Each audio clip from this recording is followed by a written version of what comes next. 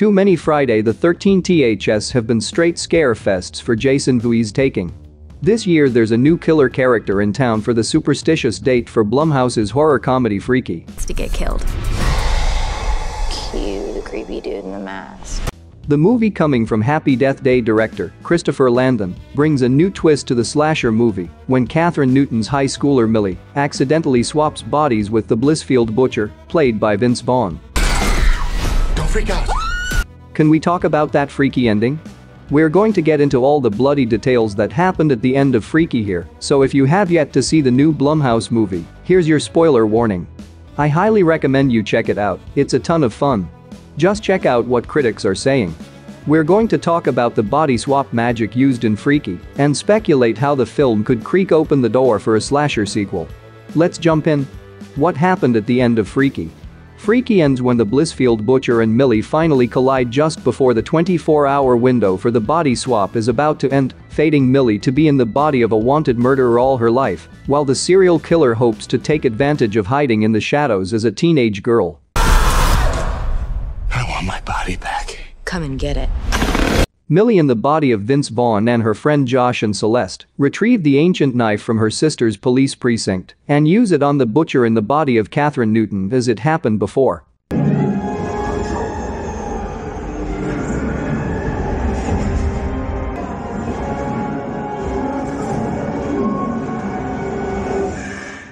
At first, they think they are too late due to a watch being set a couple minutes early, but yay for punctuality. Just following the body switch back to the right bodies, the police arrive and shoot the Blissfield Butcher dead, or so we think. We then meet Millie back in her home with her mom and sister, who are having a sweet evening together following a wacky 24 hours.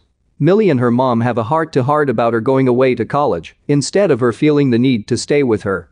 After this, the Blissfield Butcher returns to finish off Millie for a final standoff. She is able to defend herself with the help of her sister and mom, and she drives the leg of a chair into his chest,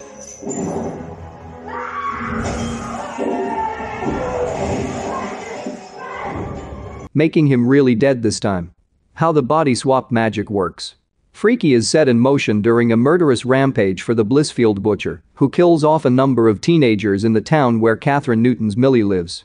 While Millie is waiting to be picked up from school after a game as the school's beaver mascot, she has a confrontation with the butcher, who pins her down and uses a mysterious ancient knife to stab her. This is the device that enacts the body swap magic for Freaky. Pair some nondescript Aztec magic with it all happening on Friday the 13th and voila, a body swap. It's pretty classic for body swap movies to use some sort of unexplained old magic to set in motion the circumstance. Remember in Freaky Friday with Lindsay Lohan and Jamie Lee Curtis? Their swap happened thanks to fortune cookie magic at a Chinese restaurant set off by the owner of the restaurant. The Blissfield Butcher stole the knife from a glass case in the mansion in the beginning of the film. I imagine it is an artifact out of some form of archaeological excavation that the butcher accidentally came across. The movie leaves its origins to the imagination, such as if it only works on Friday the 13th or if that was a coincidence, so there's more freakiness the movie doesn't even go during its runtime. Is perfect. You couldn't last one day in my high school. Cookie? That's all about to change. The open wounds Freaky left us with.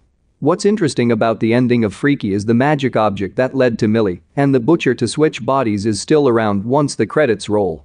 The high schoolers do not think to destroy it, leaving the potential for more body swap fun.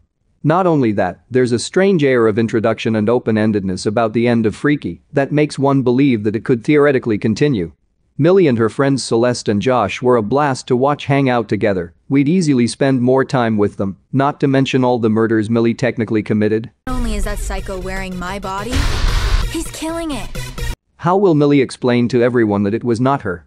Even if she has an explanation, it doesn't mean everyone will accept it. And with kills comes the possibility for revenge.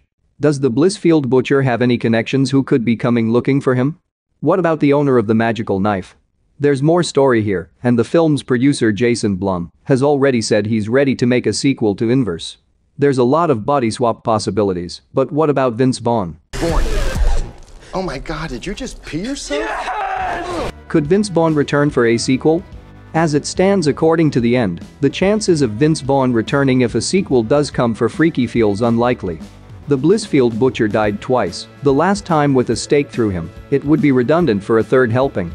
That is, unless Vaughn's butcher had a twin brother of some sort? I would not rule it out though. Christopher Landon did something wacky with Happy Death Day to You by having Tree be part of a time loop and parallel universe. Yes. The day reset when you died, right? Yeah. I might be able to help with that. I died 11 times. Allowing for more of the magic from the original to continue. There could be more to the magic of the knife we've yet to see. And a Freaky sequel just wouldn't be the same without him. Vince Vaughn is not one to make sequels though. Wearing. I'm actually really liking this for you.